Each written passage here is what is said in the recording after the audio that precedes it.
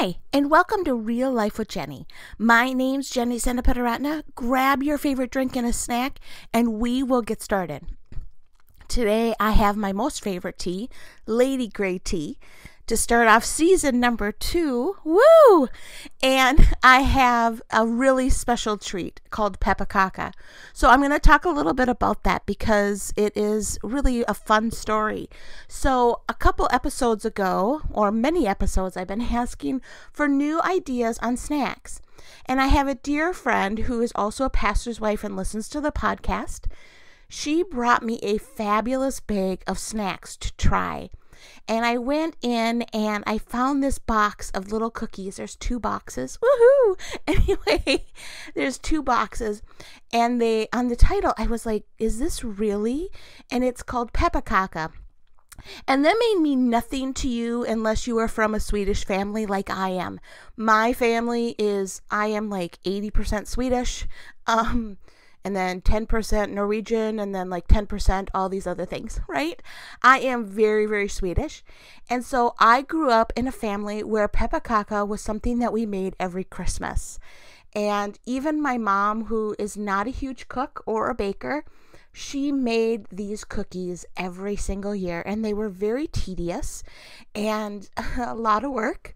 And so when she wasn't able to make them anymore, now I make them every Christmas for her. I keep, half a dozen for our family, and then I give the other 6 dozen to her. Because it makes a lot. The recipe makes a lot of cookies. But it was so neat that as I was gifted something from a dear friend, that actually brought back family memories. And so I just want to thank you for being such a wonderful friend.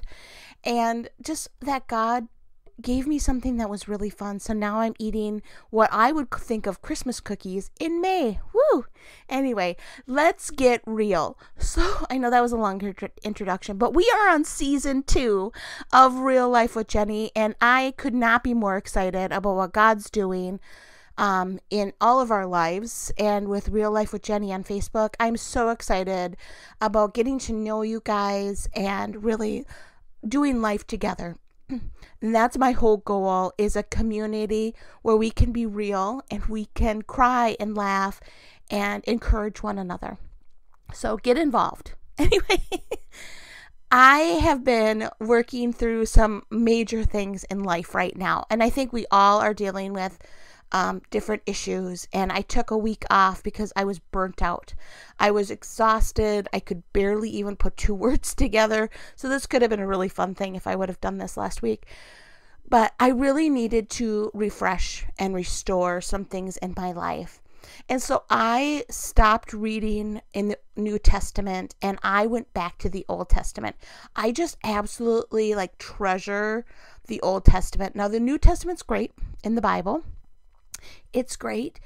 It is just not as filling to me as the Old Testament stories. I just love the idea of what happens in the Old Testament and the creation of things, and I guess the literal creation too, but just the idea of what's happening. And so I started reading in 1 Kings. And I came to the chapter that I have heard and I have read, and I've heard the story preached on, and I've heard, Sunday school about it, and it came to me in a new light. So I was reading about King Solomon. So if you don't know who King Solomon is, he's in 1 Kings, a lot of interesting things about him, but he is David's son. And so David was called the man after God's own heart. David was an amazing king, and he ruled for years, and he conquered, and he had great battles, and he was close with God, and he really did some amazing things for the kingdom of Israel. And so he's kind of like the standard, this is what a king should be, and then no one else really meets it. So Solomon was not actually supposed to be king. Now, he was not the firstborn. He was not the one that should have been in line, the way things work. He was anointed king with a roundabout situation. and brought to being the king. So he was not necessarily feeling super confident in what he was doing. Now, I know that when we think of Solomon, it's great riches and many wives, and he's got all these great things. But this is the beginning of his story, where he is just learning to be king, and he's got some really big shoes to fill. His dad was an amazing man. He's not necessarily supposed to be the one in charge, and he is in charge. God put him there, and he's not really sure that he should be here. Now, I read that. Maybe you don't, but that's my interpretation of Solomon.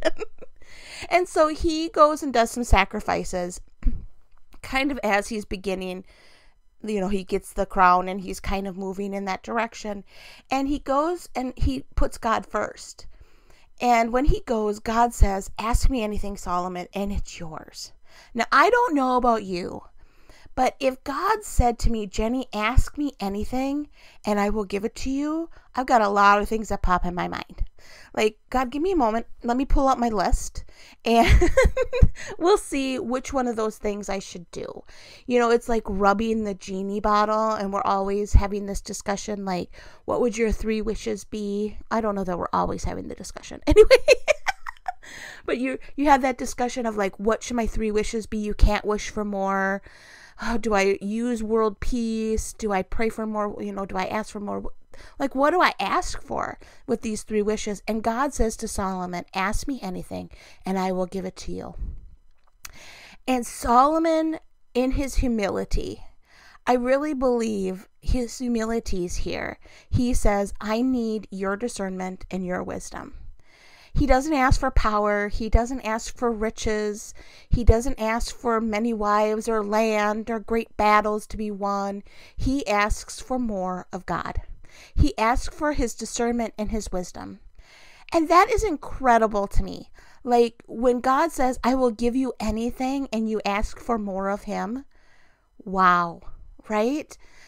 That he obviously is the king and anointed for a specific reason. And so that really challenged me, because I can get so caught up in my day-to-day needs.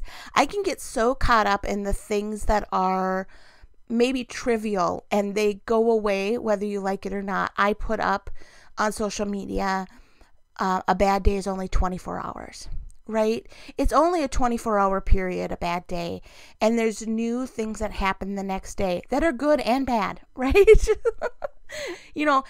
Some things can move over to the next day, but really a bad day is only 24 hours. And so often we're focused on those 24 hours and what's happening and asking God to help us in that moment, when God's saying to us, "Ask me and I will give it to you." It's like a little kid. And I have spent a lot of time with kids. I love kids. Kids ministry was one of my favorite things I've ever done. And we'll see if God lets me go back to that or not. But I love being with kids. And they can come to you and say, "I'm hungry. Can I have a piece of candy?" And you're willing to give them that piece of candy, right? "I'm hungry. Can I please have a small piece of candy?" And God is saying to us, we're going, "God, we're hungry. And we want a piece of candy." And he's like, "But wait, I have a 4-course meal here. So if you're really hungry, I have a full meal that's beautiful, and there's a dessert at the end." Because he loves me and he knows I need a dessert. But I'm just asking for a piece of candy. So I have been really, this has been kind of in my heart, and I'm trying to figure out, Lord, what should I ask for? Yes, I want more of him, and I want wisdom, and I want discernment. Absolutely. Those are super important things in my life. The gifts of the Spirit, love, joy, peace, patience, kindness, goodness, faithfulness, and self-control. Obviously, those are things I need more of every single day. Some of them more than others. Someday I need a whole lot more patience with myself and with other people. Yesterday was one of those days. I just completely felt overwhelmed by life. It wasn't even anything that needed to be done. I just felt overwhelmed by life. I looked at the things that need to be done in the next 6 months. And I went, I can't do this. I'm overwhelmed. We're doing homeschool, and the idea of homeschool, I want to just pull up my hair. I love the actual part of homeschool, but planning for it, this is not my jam. Like, I am a fly by the seat of my pants kind of girl. So this is really tough. This whole like planning out high school, 9th through 12th grade. Oh my goodness gracious. It is the idea of it just overwhelms me. But if I had taken a moment and said, God, I need more than the piece of candy to get me through today. I need your buffet. Help me have more discernment and wisdom in this area. Help me with that. As I'm walking into this summer, and I'm calling it the summer of miracles because we need some financial miracles this year. We took that big step of faith where I no longer have any kind of job. I am now in charge of homeschooling and speaking on the road and the podcast. Like, those are my jobs. And that's really scary to me because none of that makes money. So I am just going, Lord, how are we going to do this? Like, now we're paying for our own insurance, which was a huge step of faith for us. And we've got all these pieces. And I'm like, Lord, how are you going to do this? And so I've been thinking, Lord, this is a summer of miracles. Like, I need you to do some big things that I don't know how to do. And that's very true because I don't know how to do this, but God does. And so I have been really challenged by ask me anything and I will give it to you. And he asks for more of God.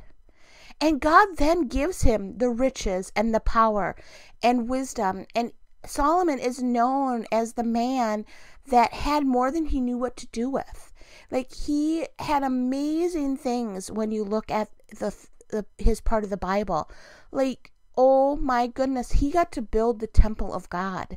And he had 1,000 wives and concubines. Like, first of all, not a good plan in my mind, but it shows his power and it shows his ability to make peace treaties with other countries and his wisdom.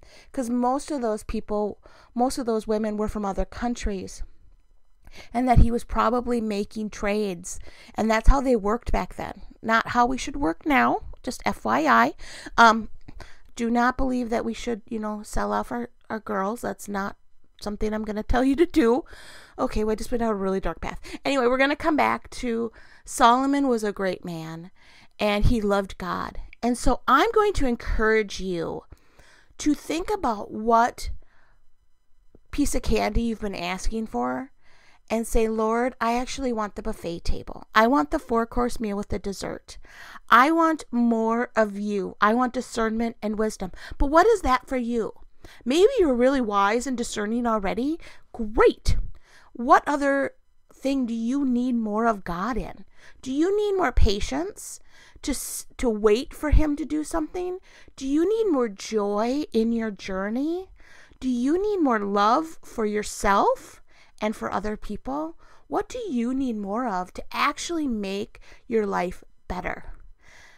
It's not going to fix all the problems, right? I know that this doesn't wash away everything, but God is willing to give us a better gift than what we're asking for. He's willing to give us more than our daily bread. And yes, I asked for my daily bread. But Lord, sometimes we need a big miracle and we need more of you to help us. Well, that's all I have for today. You can find us at Real Life with Jenny on Instagram and Facebook. We would love to connect with you there. You can also find us at christconnection.cc/Jen. Just as we're walking through this week, I am praying that you would find more of the Lord. More discernment, wisdom, love, joy, peace, patience, kindness, goodness, faithfulness, and self-control. I pray that as we ask the Lord for more than just the piece of candy that will fix this moment, but we ask him for something that will fix the future too. That we ask him for something big. Like, let's go big here, guys. Let's do this. Let's ask for a summer of miracles.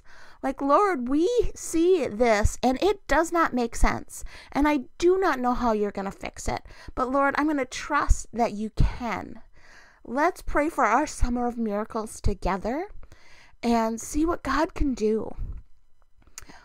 Have a wonderful week.